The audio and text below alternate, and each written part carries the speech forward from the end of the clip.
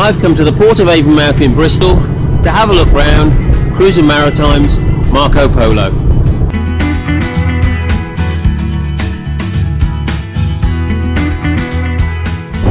Let's go in and have a look around.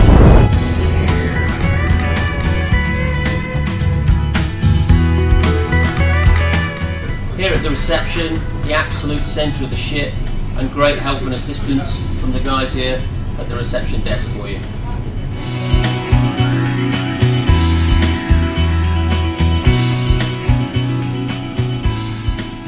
This is the Captain's Club, an absolutely fantastic spot for a morning coffee or just a casual chat at any time during the day.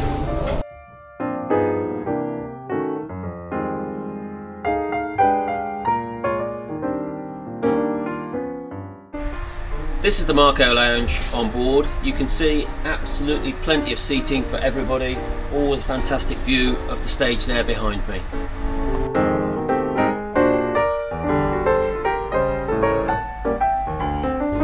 This is the Palm Court. I particularly like this area. It's lovely and light and airy, as you can see by the large windows that we've got, and it's just a nice area to sit and relax during your voyage.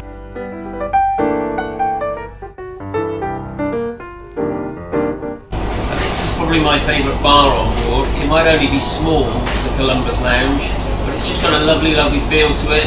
I like the bar area, comfy seating, and just a really intimate feel, which is particularly special, I think.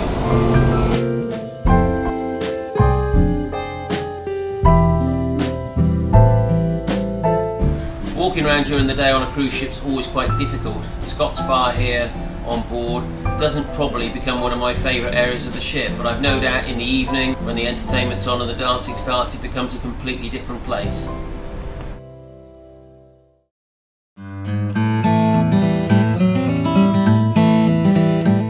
Not looking at his best on a December day in the port of Bristol, but you can imagine on a lovely sunny day swimming in the pool and relaxing around the deck on board here Marco Polo.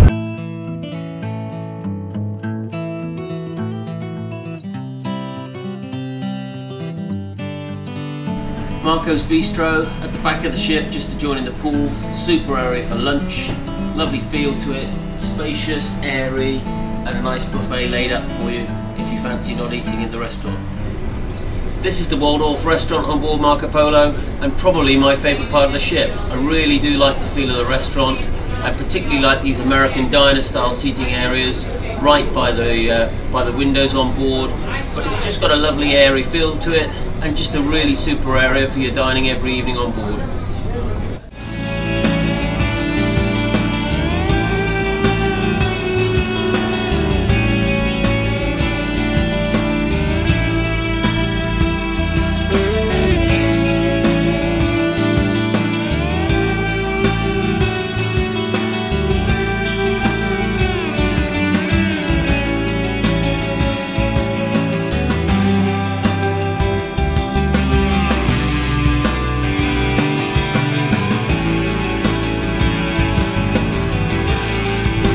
So that's the public areas. Now let's have a look down at some cabins.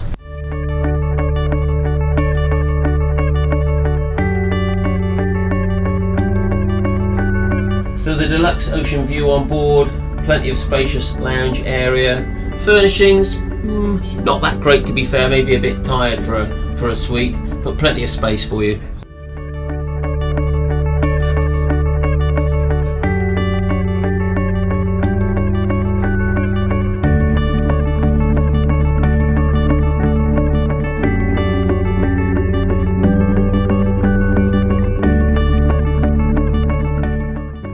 Of all the cabins on board, this is probably my favourite, probably nicer even than the higher grade categories. This is a junior suite ocean view, super bed, nice big seating area, bathroom, and also very rare, don't often see it on board, you've even got a large dressing room here. So super cabin this one if you're lucky enough to get it.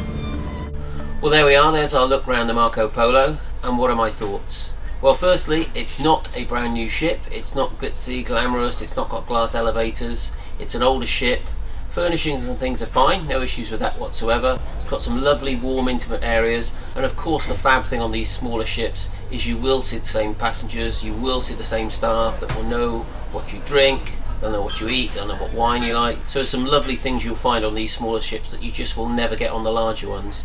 So Marco Polo for your next cruise, I think if you like that sort of feel, you'll have a super time on board this vessel. And if I'd like to pick some highlights out on board, I would certainly pick out the Waldorf restaurant, which I thought was particularly special, and also the Columbus Lounge, right midships, lovely warm feel to the area, nice little bar tucked away to the side, and a nice place to sit around that globe. So Marco Polo gets a thumbs up from me.